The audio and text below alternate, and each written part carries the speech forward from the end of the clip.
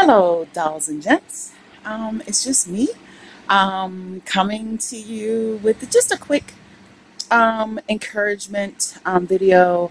I hope all is well this weekend. It's Saturday. It's about 4:50 p.m. on Saturday, and I just wanted to just come and encourage you guys to get up every day, fight for your life every day.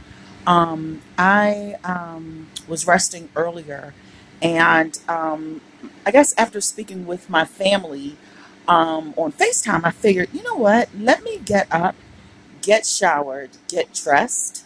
And after I got dressed, I just decided to put a little bit of makeup on and put my lashes on.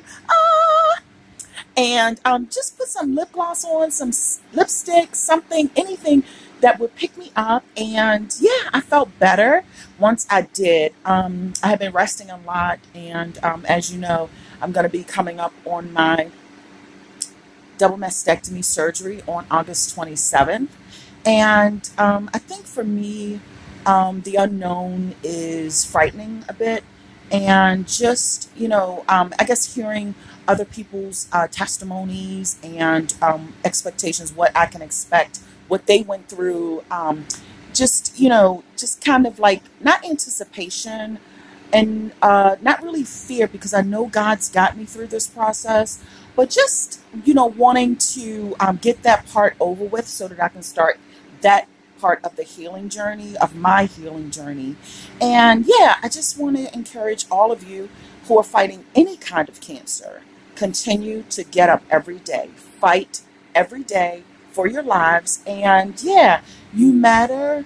Even if you feel lonely at times, where maybe you're spending time alone, or whatever, reflect on God's goodness and just what He's done for you up to this point. And know that you're not alone.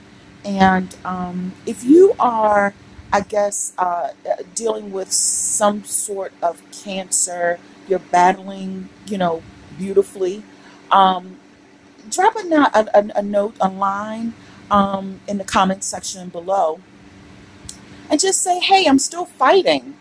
I'm still fighting, Tanya. I'm still fighting with you. So anyway, I just wanted to just leave you with that. God has a plan for you, for me, for all of us who believe. And I just want you to be encouraged and know that God's got you.